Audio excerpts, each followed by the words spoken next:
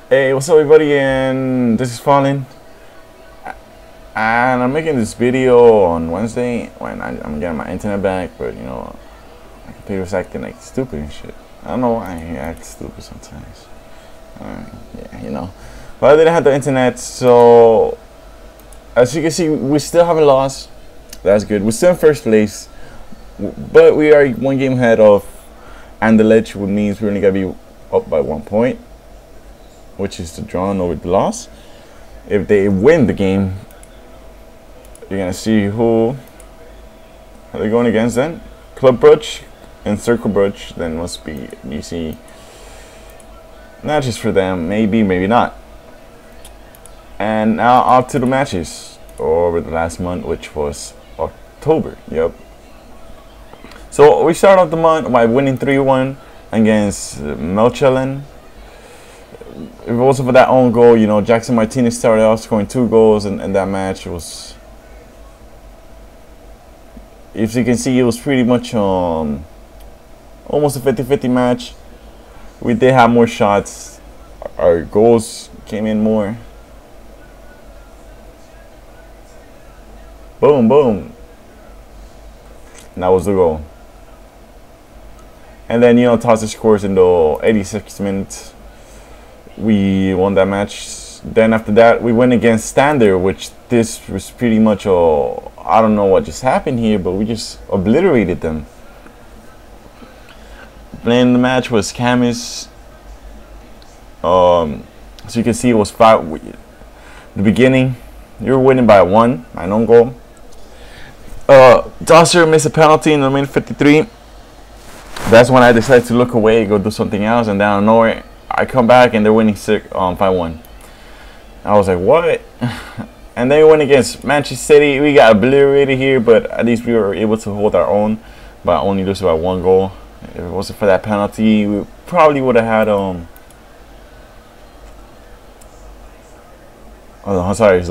we probably would have got a point out of that. I mean, as you can see, 24 shots, 9 on target against ours, 4 shots and 22.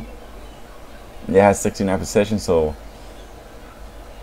I don't know what the fuck happened there. Tosser gave him the penalty. Carlos Tevez just comes in the box, shoots and scores.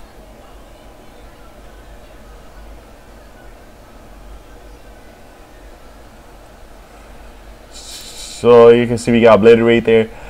Then we were going against our Belgian Cup round. I believe this is the 6th round, and Dugarry just did an awesome match. He scored 2. We dominated the whole match. They had 4 shots, only 1 on target.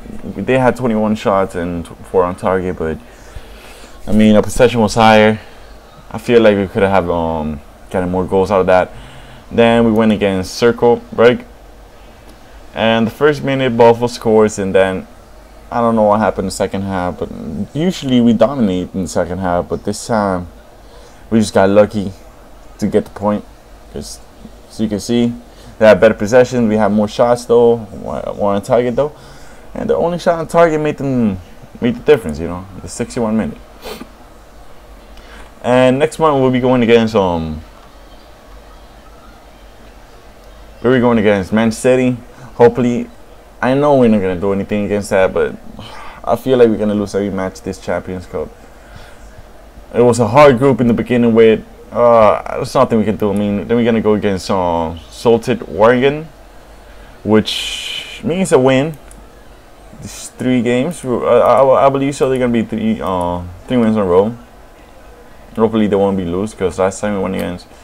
So after these 2 games, we're gonna be the first half of the season. I might be calling us winter champions already. Not the league champions. Then we're gonna go against AC Milan, a hard game. And then we're gonna go against OH Leuven. Easy games coming up. The hardest one on Beerschot. Okay, it's gonna be maybe next month's gonna be kind of harder. We might lose our winning streak. I mean, we're going against KA Gent, Club Brugge. The year they might be a hard competitor, Wetzlar, and you don't know if Beerschot is actually gonna do something.